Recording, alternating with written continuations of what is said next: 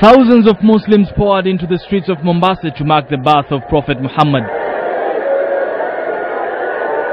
The processions, led by a section of Muslim leaders, necked their way to Makadara grounds, where they converged.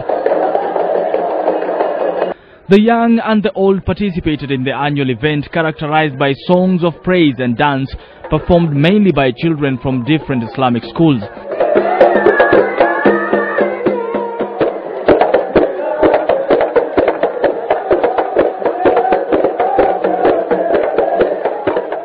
The celebration is observed almost like a holiday in many Islamic countries.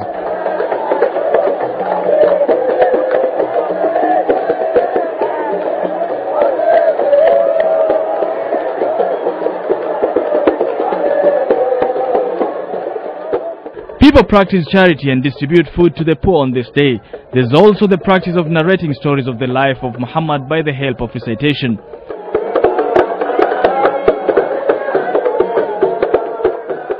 The celebration is normally marked on the 12th day of the 3rd month of the Islamic calendar, but has not steered away from controversy.